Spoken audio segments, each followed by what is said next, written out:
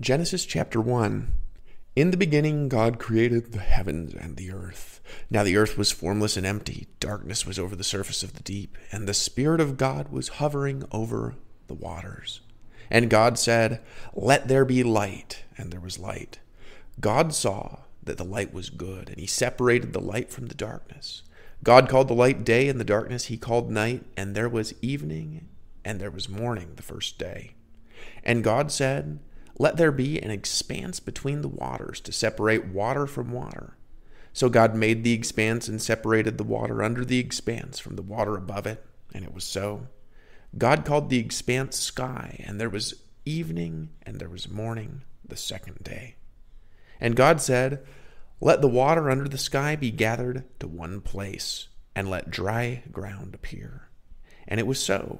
God called the dry ground land, and the gathered waters he called seas. And God saw that it was good. Then God said, "Let the land produce vegetation, seed-bearing plants and trees on the land that bear fruit with seed in it, according to their various kinds." And it was so. The land produced vegetation, plants bearing seed according to their kinds, and trees bearing fruit with seed in it, according to their kinds. And God saw that it was good.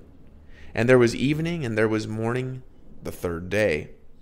And God said, "Let there be lights in the expanse of the sky to separate the day from the night, and let them serve as signs to mark seasons and days and years.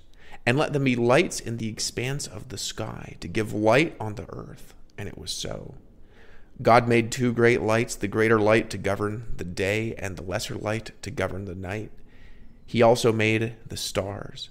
God set them in the expanse of the sky to give light on the earth, to govern the day and the night, and to separate light from darkness. And God saw that it was good. And there was evening and there was morning the fourth day. And God said, "Let the water teem with living creatures, and let birds fly above the earth across the expanse of the sky." So God created the great creatures of the sea and every living and moving thing with which the water teems, according to their kinds, and every winged bird according to its kind. And God saw that it was good. God blessed them and said, "Be fruitful and increase in number, and fill the water in the seas, and let the birds increase on the earth." And there was evening and there was morning the fifth day. And God said, "Let the land produce living creatures according to their kinds, livestock, creatures that move along the ground, and wild animals, each according to its kind." And it was so. God made the wild animals according to their kinds, the livestock according to their kinds, and all the creatures that move along the ground according to their kinds. And God saw that it was good. Then God said, "Let us make man in our image, in our likeness, and let them rule over the fish of the sea and the birds of the air, over the livestock, over all the earth, and over all the creatures that move along the ground."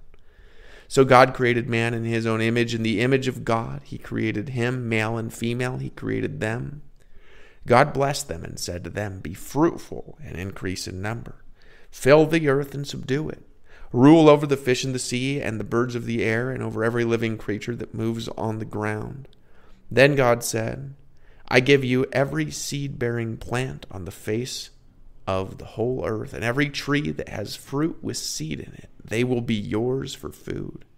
And to all the beasts of the earth, and all the birds of the air, and all the creatures that move on the ground, everything that has the breath of life in it, I give every green plant for food."